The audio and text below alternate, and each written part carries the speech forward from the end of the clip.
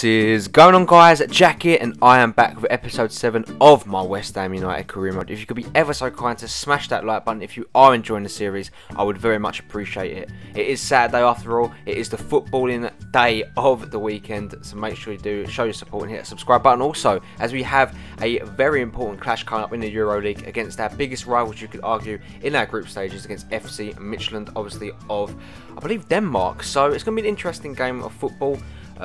This will definitely shape up the group stages for us. They're playing 5 in midfield. The main man for me is Sisto and Bia, and that's pretty much it, to be fair. But I can't underestimate them as a team, as Novak comes forward here for Midtjylland. Great bit of play here as he links up with Poulsen back into the path of Sisto, and we identified him as a threat at the start of the game, and he's come very close to breaking the deadlock there. As the opening for 15 minutes, a quarter of an hour, it has been all Midtjylland as Lubanic plays it back into Singh, who dashes his shot wide of the mark there. As we come forward now, Diarra plays the ball into Mahmoud Dahoud, who turns back on his man. The German does really well to pick out Diarra again. Plays it into Antonio, turns, shoots, and that nearly was blazing to the top corner there. Unfortunately, it does go wide of the mark as we come forward now with Mikel Antonio.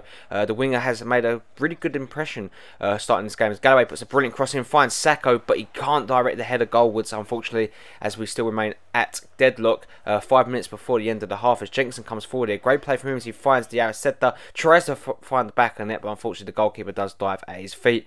Going in at half time here, Midtjylland have been the better side. Unfortunately, we need to have a better second half here and try and give them a good game of football, as it would be us that starts off well from a free kick. Dahoud does pick out Obiang into Diarra.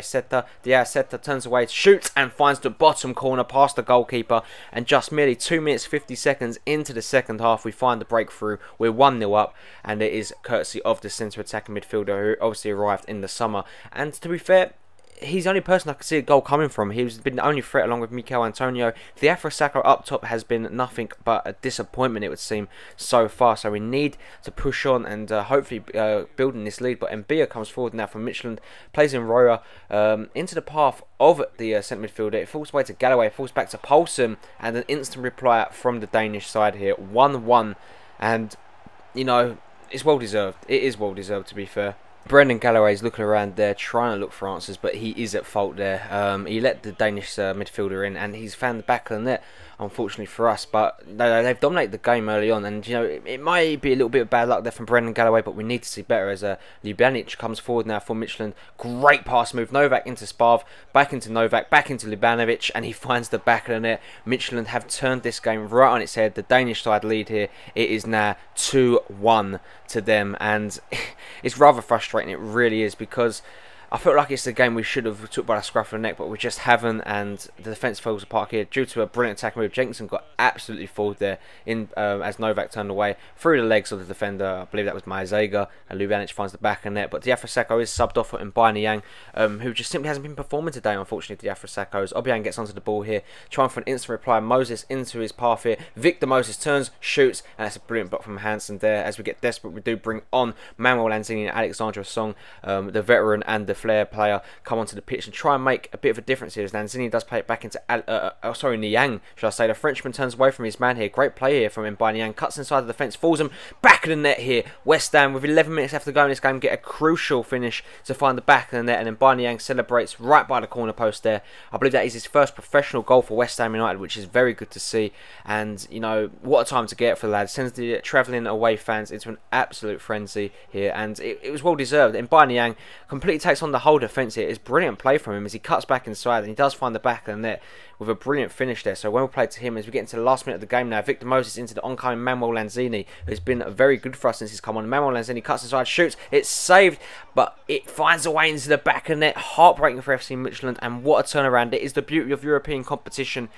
It's nights like this we crave for. West Ham United have turned the game on its head. It was 2-1. We was 2-1 down. We was losing this game, and all of a sudden we've turned it back on its head, and we find ourselves winning 3-2. And I can confirm that would be the last kick of the game. That would be the victory. And West Ham United, somehow, some way, grind together. And it just shows how the team morale is. We never give up. I've said that in the previous episode, and I meant it, as we come back from 2-1 down to win this game 3-2. It's great to see. It's so fulfilling for the side here. And we give ourselves a healthy lead at the top of our group. I think it's safe to say we are clear favourites to go through. It would take an absolute disaster for us not to go through now, as Manuel Lanzini picks up man of the match. We get ready for our next game in the league against Chelsea. Likes of Emenike, Loftus-Cheek and Song on the bench. Hopefully Loftus-Cheek will get a crack at his old club. But guys, if you are enjoying the video, just a friendly reminder, make sure you do hit that like button. I would very much appreciate it as we get ready for the game against Chelsea here. Strongest possible 11 for me anyway. Dani Ceballos on the left now. People maybe calling for Antonio to be playing there, and you know, I really do love Antonio. I think he's a brilliant player, but Ceballos has got more potential. He's a player that does perform when he's on the pitch. It's not like he's a terrible player, and I really do enjoy playing with him. But it's the same formation for Chelsea here. Likes Diego Costa, Cesc Fabregas, Jerome Boateng and Thibaut Courtois. Eden Hazard is on the bench. Strength versus strength here. 5 goals allowed by West Ham, the best defence in the BPL. But against the most offensive team in the BPL, Chelsea. As Toure comes forward here, does actually find Diego Costa, who gets ahead of Ogbonna. Misses Ivanovic only as far as Fabregas, who turns, shoots and gets saved by his fellow countryman Adrian. As Dani Ceballos gets onto the ball, does find Eric Dier here. The England centre midfielder does play the ball into the path of Manuel Lanzini. He's been in great form for the Hammers. Turns, shoots, but Courtois does hold on as Dani Ceballos tries to put off the Belgian shot stopper. As the ball comes forward here, Ogbonna clears only as far as Boateng. Forces it back to Diego Costa. Great bit of footwear there from the Spaniard as he turns into the box. Finds, I believe, Ivanovic of all people, who puts it over the bar as Chelsea come forward yet again with Fabregas. It's cleared away only as far as Oscar. Finds Boateng into Cahill, but the centre-back shoots way over the bar there. Very, very poor from him as Payet lines up a free kick from range here, and Courtois turns it onto the post for a brilliant save there. West Ham inches away from finding the back of the net as we go into half-time here.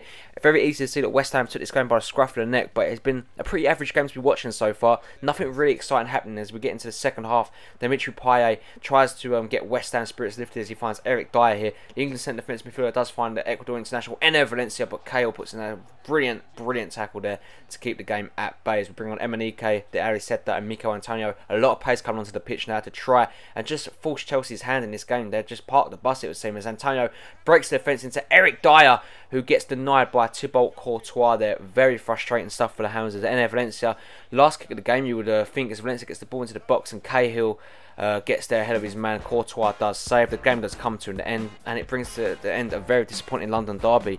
0-0 between West Ham and Chelsea, and definitely one to forget for both sides and anyone that watched that game. Very poor performance, and you know, on the upside we can look at it as a 0-0 draw, a point against Chelsea and a clean sheet, but realistically it was a very boring and dull game to be a part of. Courtois man of the match for a 9.1 rating. We need to be better, we do. And hopefully we can be for the next episode. Again, very disappointing to see. We'll do some more training here. Reece Oxford, Loftus-Cheek, Ceballos, Seaborn and Sam Byram all looking very good and poised to get up to that next level. And I'm hoping we can see a massive change from him since the start of the season. Reece Oxford, I'm so impressed with. He's really been impressed with me. Same for Dani Ceballos, as we do get knocked out of the Capital One Cup, unfortunately. Very mixed episode. 2-1 loss to Hull. It's going to bring an end to today's video. We are out of the Capital One Cup. We keep our chances alive in the Euro League. Looks like we will be winning that. And we did draw against Chelsea, so we get a flip of 3 different emotions that we could possibly feel in this video. So let me know how you feel about exiting the Capital One Cup, guys, in the comment section down below. But that is a bring end to today's video. If you did enjoy it, as always, make sure you do smash that like button. I'd very much appreciate it and hear your guys' feedback. If you are new around here, you haven't already, hit that subscribe button too. I'll leave you looking at the squad report, seeing how the players have grown so far this season. As always, I hope you have a really nice day, and I'll catch you all in the next one, guys. Peace.